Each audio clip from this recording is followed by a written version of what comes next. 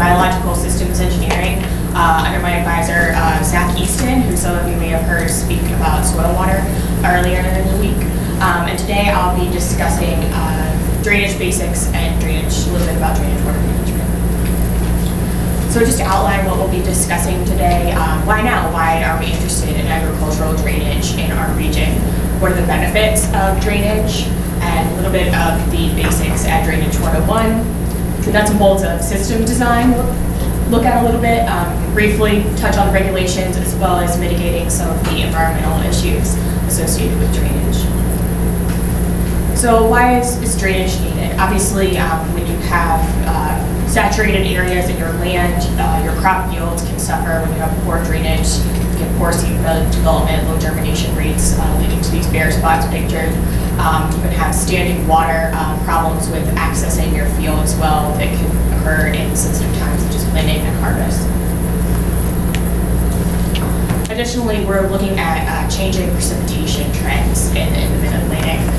Specifically, we're looking at an increase in net annual precipitation in many of the areas that will occur in the non-growing season, which can be problematic as there's lower evapotranspiration rates during that time with water, and we can have drier summers, as a little bit there on the Eastern Shore and Delmarva regions. So in addition to the changes in the quantity and timing of precipitation, we're also looking at the increased likelihood of more extreme events. We can have increased periods of drought and heavier rainfall intensities. And those heavier intensities of rainfall can drive the need for drainage in this region as well. So this is a map showing of the areas that could most benefit from drainage, driven mostly by the properties of the soil and the drainage characteristics. But we have to ask how this is going to change in the coming years. And what's important to note here is, although we consider the Corn Belt areas that are most intensely drained in the United States, we can see significant areas of the Mid-Atlantic that are forecasted to benefit from drainage. Oops. So as far as some of the benefits of drainage, you can get increased yield and productivity from your land, and importantly, more consistent yields. You don't have to worry about variability year to year as driven by the precipitation. This graphic here shows some data from the Canada Ministry of Agriculture, which is just meant to demonstrate that the yield increases can occur when drainage is indicated across a variety of crops. Obviously, these increases will be very site-specific, regionally specific, so this is not to reflect the actual increases you can expect, but more to indicate the variety of crops that can benefit, and to point out that, for example, corn yield increases in response to drainage are much greater than soy yield increases generally. Also, better access and timeliness of planting and harvest is very important. You don't want to go out and get stuck with these guys. And that is important in our area when we have these really wet winters and springs that can delay access to the field, which would be especially important as your growing season shortens in northern latitudes. Additionally, when traffic occurs on a wet field, the higher the soil moisture content, the more compaction you're going to get, and the deeper that compaction is going to go, which will be that deep, difficult to remedy compaction, which is something we want to avoid. Also, a benefit that is not typically highlighted is actually the channeling of the agricultural drainage flow. So this represents an opportunity to control and treat these discharges. Whereas some people, will discuss the environmental impacts that can be detrimental. It's actually also an opportunity to control these impacts, which is a positive. So Ag Drainage 101. The processes can be broadly divided into drainage of surface water, water that's affecting above the ground surface, and subsurface drainage, that saturation of the root zone that can be problematic. Surface drainage can involve ditching or land leveling and smoothing, whereas subsurface drainage can be passive drainage systems with submerged drains, or they can actually be water table control systems where you can more finely tune the level of the water table in your fields. The goal of all of these systems is to have water removed within 24 and 48 hours of a heavy rain event. So that points back to the quantity of rain. It depends on how heavy rain event you're expecting and is going to occur frequently is how you're going to design your system to handle that. So obviously there are different approaches depending on your soil conditions and actual problems you're experiencing. When you have low infiltration rates, such as high clay soils or compacted soils, you're going to get ponding on the surface and surface depressions. And that a potential solution would be smoothing the surface to prevent those irregularities. If your soil is completely saturated, if you have saturation in the root zone and poorly drained soil, you'll want to consider either tile or ditching. We'll discuss a little bit when those different approaches are indicated.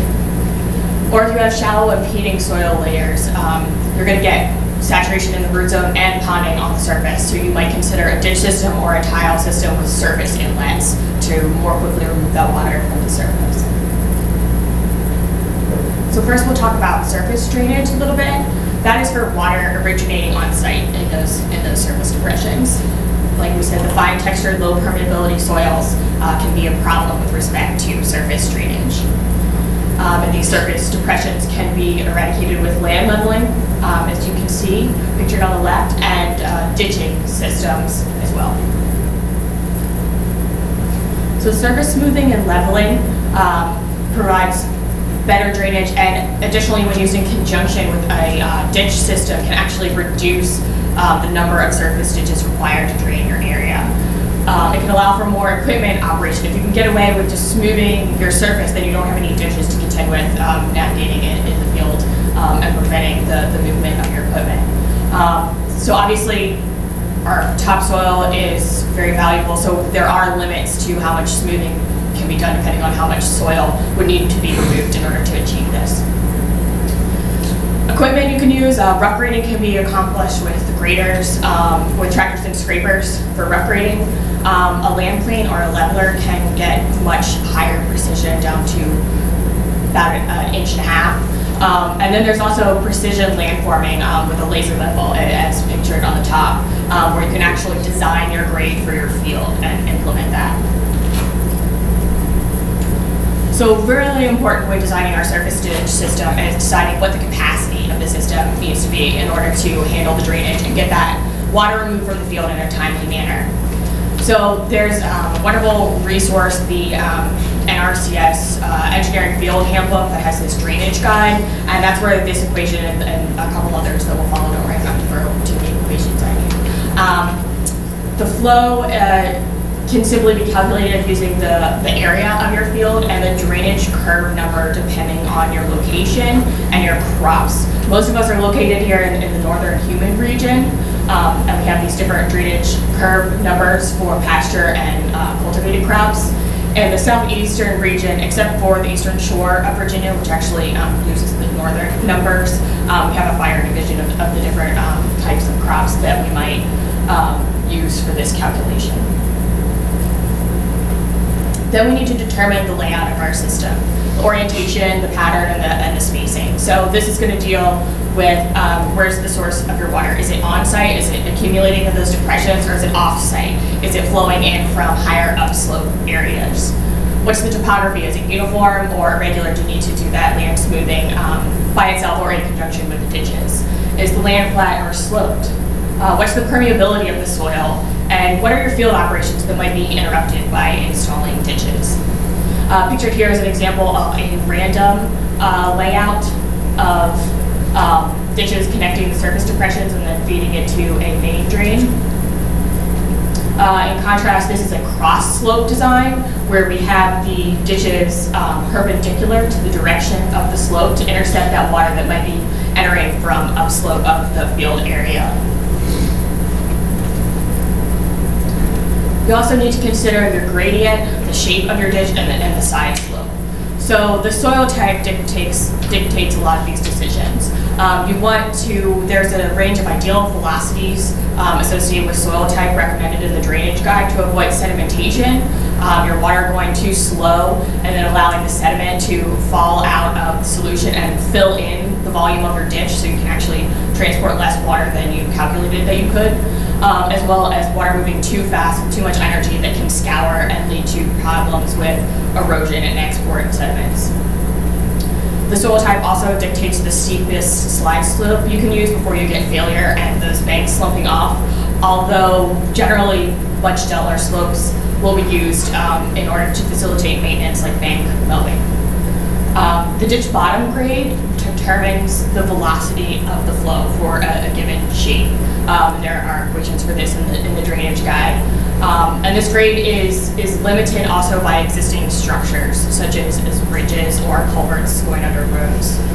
So the capacity of the ditch is equal to that velocity times the cross-sectional area. And obviously the ditch shape that you choose will play a function in how you can adjust this velocity and the flow capacity of the system. Transitioning into discussing subsurface drainage. These systems are typically referred to as tile drains. Pictured in the top right, we have the old-fashioned terracotta clay tile. Today, they're more often made of perforated plastics, although there are a lot of different materials you can choose from. So the purpose of the tile drain is to, as opposed to the surface system, to remove that surface water, the ponded water, is to remove water that's saturated in the root zone. But this doesn't remove plant available water because there's a capillary fringe that allows the roots to access the water that's above the area that is saturated. And how large that capillary fringe is and that area that will occur here depends on your soil texture, your soil type. So that's something that also needs to be considered. So subsurface drainage will reduce problems with water stress to your crop. Under saturated conditions, the roots cannot access a sufficient amount of oxygen, and it reduces problems with the negative effects on the aerobic microorganisms, which facilitate nutrient availability to the crop. As you can see with this figure, if you have uncontrolled drainage and you get this high water table in the early part of the season in the spring, it can lead to the development of shallow root systems. And then when the water table drops subsequently in the summer, your roots won't have sufficiently developed to actually access that capillary fringe of water. But where you implement the subsurface drain, you'll get better root development, and then the crop will be able to access the water table throughout the growing season. So when you have these healthier plants with better root stock, with better development, you'll have less susceptibility to disease, you'll have consistent yields, and you'll also benefit from reducing your runoff and erosion, because more of that water will be transmitted through the subsurface system than over the land. So the big design factor in the tile drainage system is deciding on your depth and spacing requirements. If you have correctly spaced drains, you get a uniform crop growth across the field, and all of these plants can access the water. If, for example, your drains are spaced too far apart, you can actually still get saturation in the root zone at the midpoint between the drains, and that can cause problems. Alternatively, if your drains are too close together, when you don't need that, you're just wasting money putting in extra drainage. So the spacing and depth of these drains is largely driven by the soil permeability, how quickly that water can actually get to that drain. So you need to adjust the distance accordingly. The soil depth, the type of crop, how deep is your root zone. Stratification, are there any restricting layers, clay pans that might affect the placement of your drain? As well as the climate, as we were talking about, with how much water are you expecting, how big are your big rains that you're designing for? As well as the grade and topography. Normally, tile drainage is limited to the flatter slopes because it's preclusively expensive to put the number of drainage control structures in that would be required to keep the water table close enough to the surface at the upslope areas, as opposed to all draining down to the lower slope of the field. So here's an equation for depth and spacing that I only show to highlight what the variables are in determining this. The hydrologic conductivity of the soil, that permeability of the soil is very important. Your drainage coefficient, which I'll show you in a table in the following slide. The distance between the drain and the barrier, the impermeable layer below the drain. And there's also some assumptions you can make in the drainage guide if it's farther than, I believe, twice the distance of the drain to the surface. And also, an important design variable will be that drawdown distance from the midpoint and the curve. Like we showed on the previous slide, getting that water level sufficiently low enough to not negatively impact the drainage of the crops growing in that section. So the depth will largely be driven by that soil type, that capillary rise that allows the different crops to access the water above the saturated water table. And obviously that's driven by your specific crop and its root zone. You'll also need to consider the tillage, the equipment you'll be using, and the frost penetration, because you'll want your tile system low enough to be protected from all of those. You look at layer permeability. Are there any abrupt changes in permeability in the soil that could affect your system? And the outlet location. Do you have sufficient slope and outlet so you can actually remove all of that water efficiently once it's exported from the tile system? This is just a simple table of the drainage coefficients that you use in that previous equation based on crop type and the soil type. There are some slight modifications for moving one direction or another within those ranges of values for soil permeability and crops, and surface inlets are important because that'll add a lot to the volume of water in your system if you have a direct conduit between the surface and the subsurface. So you need to estimate your soil hydrologic conductivity for this table. Obviously, it's best if you can have a soil sample, have the test done in field, actually have an analysis, but there are examples of how to estimate this in the drainage guide. Although you can see that there's fairly large ranges between the estimated values for the different soil types. So another thing you can do is go on the USDA Web Soil Survey and see if you can find any more specific information about your soils present. As far as drain sizing, that's going to be driven by the volume of your system. There's a simple equation here just based on the area, that drainage coefficient in the table, and just divided by a constant to determine the cubic feet per second flowing through your system. Then you can go to the NRCS drainage guide, and depending on your pipe material and the grade you select, you can see what the diameter is that's required to accommodate these flows. The material matters because that roughness is going to be different, that actually slows the water down as it moves through the pipe. And then grade is more difficult to advise. It's very site specific, but it is constrained by the design depth, how deep you want it relative to the surface, what the slope is of the land, and that outlet is really important. You need a free falling area for that water to be removed, or you need to consider pumping, which we'll talk about in a minute. As far as layout and orientation, it's desirable for the laterals feeding the main to be in the same direction as the slope. We have different lateral configurations here with parallel, herringbone, a double main, and then just a random layout. So although the configuration is different, they're all laterals feeding a main.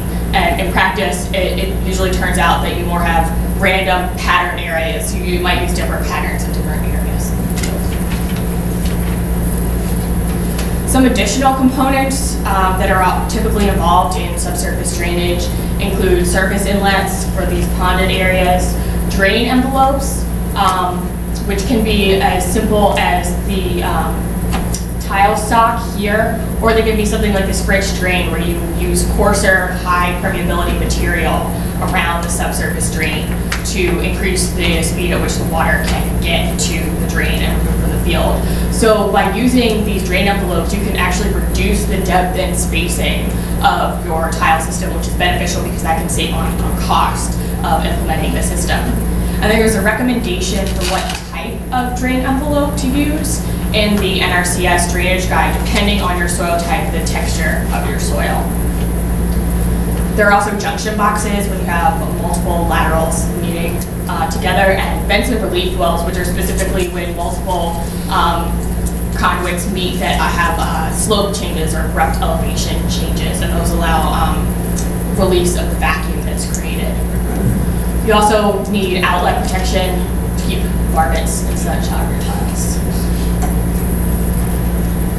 Some of the limitations of tile drainage are the lack of an outlet. That's a big one.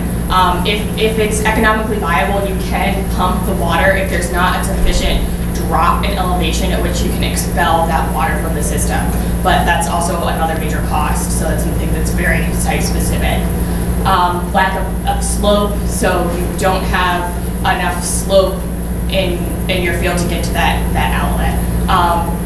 Very low permeability soils. It just, even with the presence of a drain, once it's that deep to be out of the way of your tillage processes and such, and provide sufficient drainage, the water just won't reach it in time to be effective, and that's when a ditch system is indicated. There also could be constructed obstructions. Subsidence and sandy soils is something that needs to be considered with these systems, and what's really site-specific and complex is the economic return. You're going to have to estimate your benefits in crop yield and field access, and basically this is usually done in consultation with a drainage contractor, drainage technician, and considering multiple different scenarios and solutions.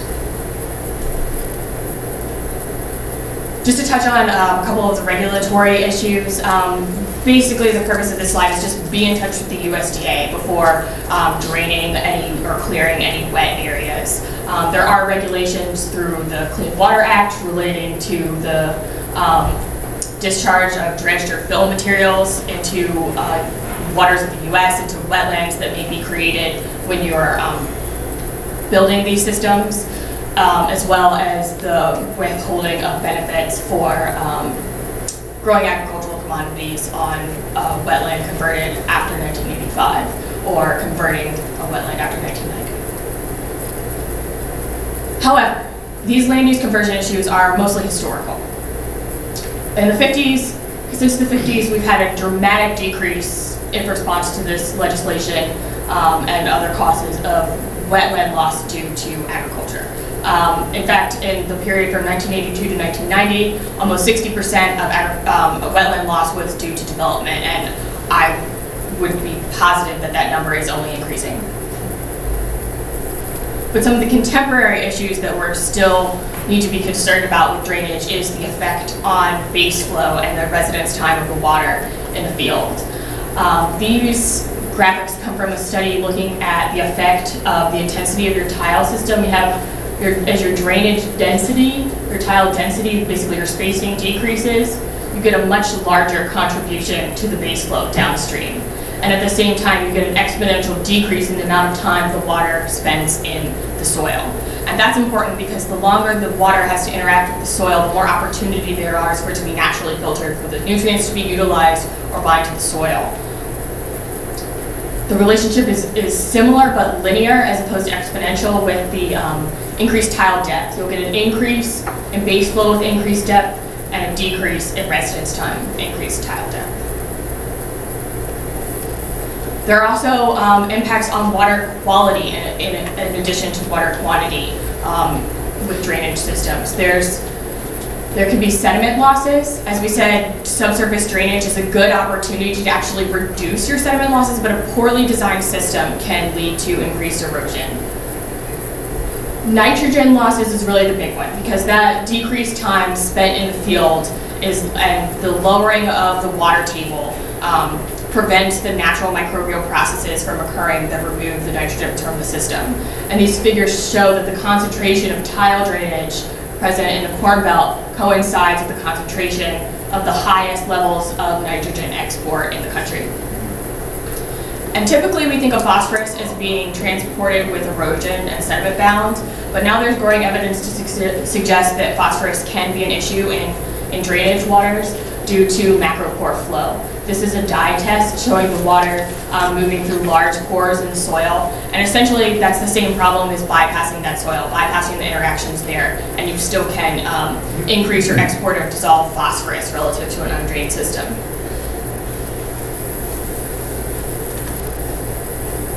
However, there are a lot of good opportunities to mitigate these consequences. Many of them in ditches Melissa discussed this morning. Reduce dip out frequency, two-stage ditch design, flow control structures, and actually reactive barriers in ditches to remove nutrients. Tile systems, the big one is water table control, which we'll discuss in a minute. And there's also biofilters and wetlands for nutrient removal. So reduced dip out frequency or partial clean out allows for those surfaces to remain intact and those communities of microorganisms to remain intact that are responsible for removing the nutrients. So nutrient removal is increased by contact with the surfaces through chemical, biological, and physical processes. Additionally, we can reduce our sediment export by leaving that vegetation in place to stabilize the banks. Ditch mowing is a good alternative to managing the ditches, although that's not going to help with your sedimentation problems. But it does increase bank stability and increases the infiltration rate of water in the ditch, which will, again, reduce your flows in the ditches, which drive the sediment export. Two-stage channel construction, it accommodates both base flows in the lower part of the ditch and peak flows as it is connected to the wider area. Can't see it very well, but this is a shallow channel, and then at high stages the water level would be approximately here. So tiles are also placed in the bench of these two-stage ditches, so when the water is released, it falls on vegetated soil that's protected from erosion. Additionally, you can allow some ditch meander to reduce the energy of flow, which is also going to reduce the scour. Then you can invest a little bit more with flow control structures to reduce the energy of the flow, reduce erosion, increases aeration of the system, or you can go as more complex with actual stage control in the ditches to retain water in the non-growing season or extended dry spells during the growing season, increasing that residence time of the water in the field, utilizing those natural filtration capacities, and thought to potentially increase absorption of phosphorus and denitrification, which is pretty much analogous to the water table control efforts with tile drainage. There are also reactive barriers that capture the diffuse flow that run parallel to the ditches and intercept the water entering them. They can be gypsum curtains, a byproduct from coal production, slag filters, a byproduct from steel production that can absorb phosphorus, or they can be ditch wall biofilters, which are made with wood chips. This is actually a picture here of the in-ditch biofilter. And basically these wood chips provide an energy source for the microorganisms that convert nitrate nitrogen from fertilizers into atmospheric nitrogen and just completely remove it from the system.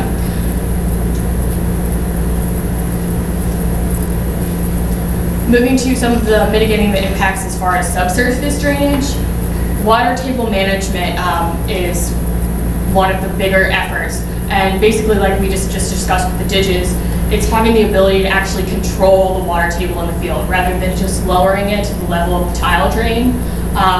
At times when there's less precipitation or if a crop is dormant, you can increase the water table in the field.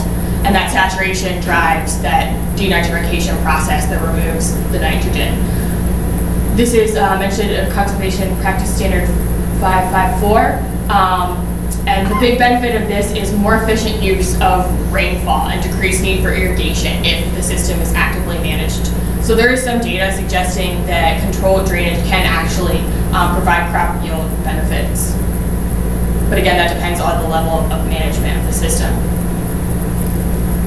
So this figure just illustrates the difference between subsurface drainage, where all the water is entering the tile drain, controlled drainage, where we can send water actually to increase the level of the water table, and then sub-irrigation, which is a more complex system and designed differently than just a tile drainage system, where you pump water into actually raise the water table when needed and irrigate the crops. So another best management practice for subsurface drainage is to retain water, like we said, retain water during the non-growing season. These drainage control structures, we mentioned that it increases the residence time. And since the level setting is flexible, it can give more confidence in adjusting the level as needed, whereas a tile plug can be riskier and impact your drainage.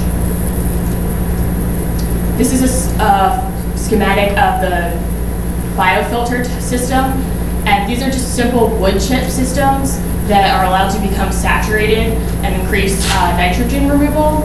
And the added benefit of these systems is that they implement the control structures used in drainage water management. So you get the opportunity to increase your residence time with your water during the non-growing season, and then in the growing season you can still use your drainage system as a passive system, but actually filter some of the nutrients out of that water as it leaves the field. So this is a picture of a controlled drainage retrofit that we actually did at the Virginia Tech Agricultural Research and Extension Center on the Eastern Shore. We have a couple of biofilter systems here. We have the classic wood chip biofilter. The tile runs this way. This is the inlet structure. And then we have a biofilter with the addition of biochar, which we're exploring as a media to remove actually the phosphorus in addition to the nitrogen. You can also look at riparian wetlands to intercept the tile drainage waters before it enters a collection canal or a stream. And these have the added benefit of not only nutrient removal, but providing habitat. There are also subsurface constructed wetland designs, which are pretty similar to the biofilter, except they are more of an ecosystems engineering approach, including vegetation. So I'd like to thank you all for inviting me here to speak today. You may contact either myself or Dr. Zen Keaston if you have any follow-up.